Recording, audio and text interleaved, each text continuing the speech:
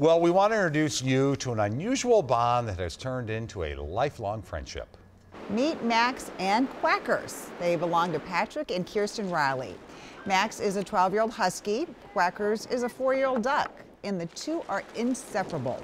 WCCO's John Lauritsen shows us how man's best friend became best friends with a duck and why their friendship has become an inspiration to others. You could call this a dog tale, or you could call it a duck tale. But for the 25 people that live in tiny Strout, Minnesota, it's not a tale at all.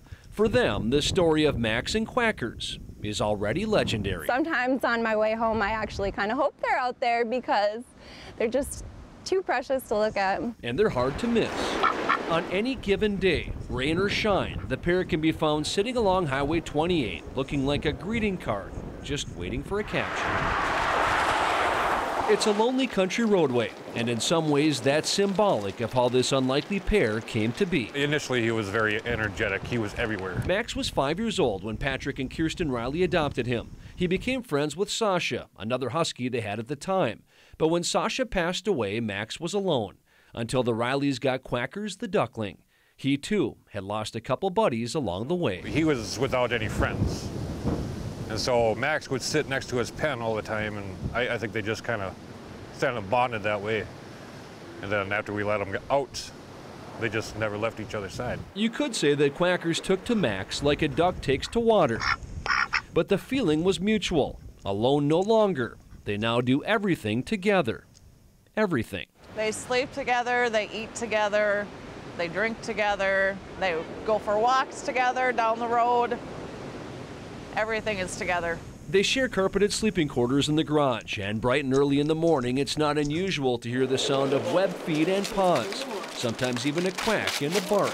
It's enough to get anyone driving by to do a double take. We see people stopping over there all the time. The traffic gets clogged up over there sometimes because of all the pictures getting taken. Pictures that they'll send to the Rileys. They love it. They say it brightens their day. They're so happy to see this different friendship and love. The Rileys know Max is no longer a young pup. He's 84 in dog years.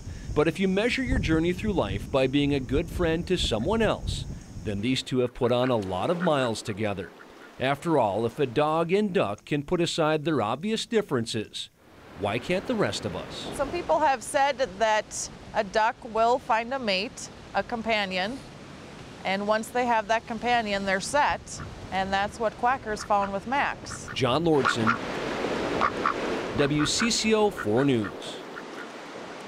Okay, that is the cutest thing. Isn't it great? It's so great. Yeah, it really is cute. I love it. Yeah. The Rileys say that Max and Quackers will actually sit along the road in their favorite spot, but they spend more time closer to the house in the winter. I just don't want them to get hit. I know. I want them Those to are on the stay side of the road there.